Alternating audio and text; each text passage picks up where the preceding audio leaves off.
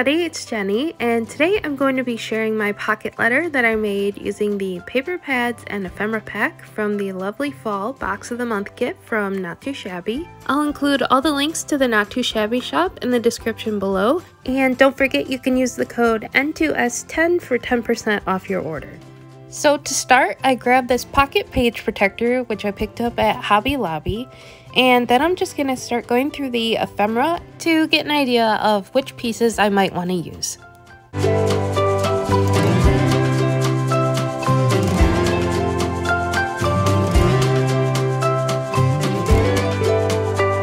So after I have all the pieces laid out, I definitely know I want to use a couple of the sentiments, definitely some pumpkins and these cute sweaters, as well as the leaves and the candle. So I'm just going to go ahead and set those aside and then start picking out my pattern papers.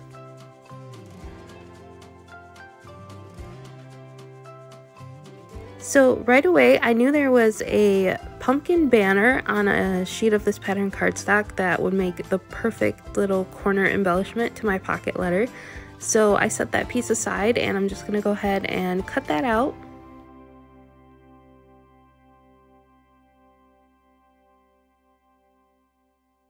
Next, I'm going to line all the edges with this black memento marker.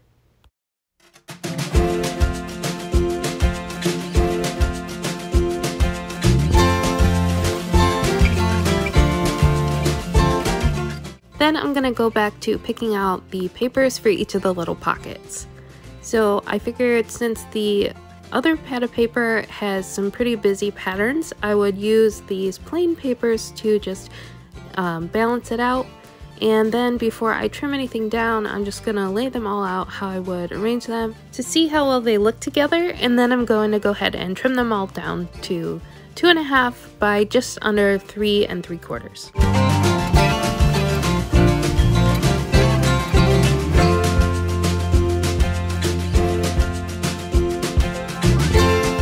Then I'm going to add each of my pattern papers to the little pockets, and then I'm going to start playing around with my ephemera pieces to decorate each of the little spaces.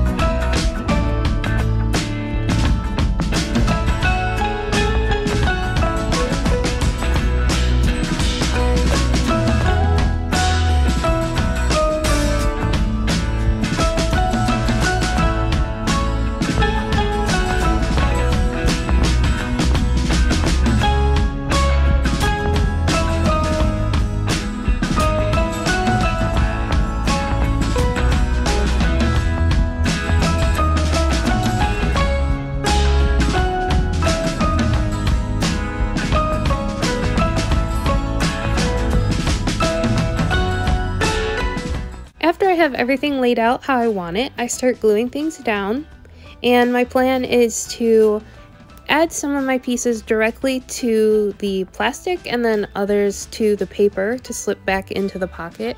And I'm also going to pop up some elements with foam tape for added dimension.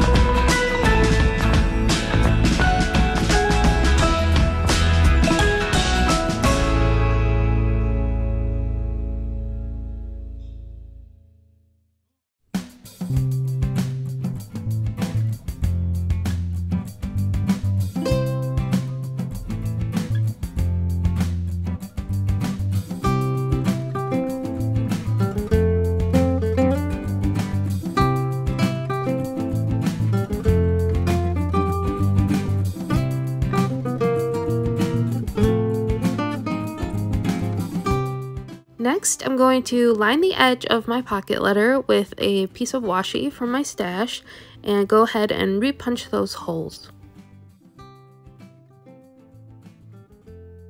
Then I also found some coordinating twine in my stash that I'm going to use to make some really loopy bows to tie through those holes.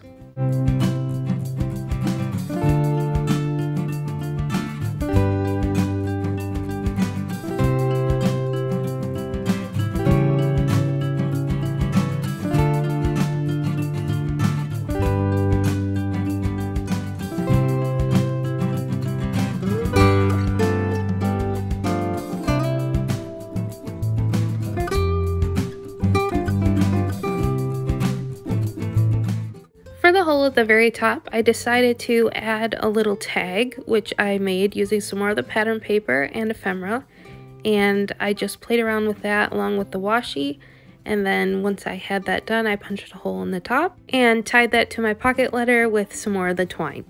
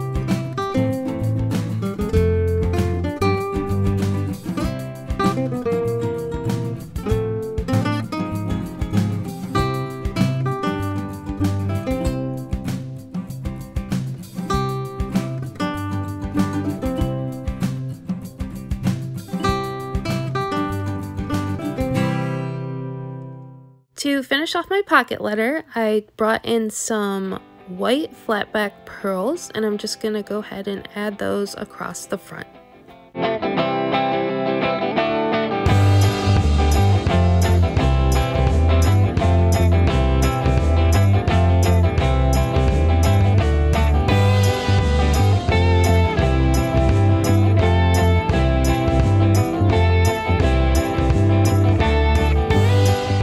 And here's my finished pocket letter. I think it turned out super cute, and I'm really loving the cozy rustic vibes, along with this cooler blue and brown color scheme that you don't usually see for fall. So thank you so much for watching, and I'll catch you in the next one. Bye!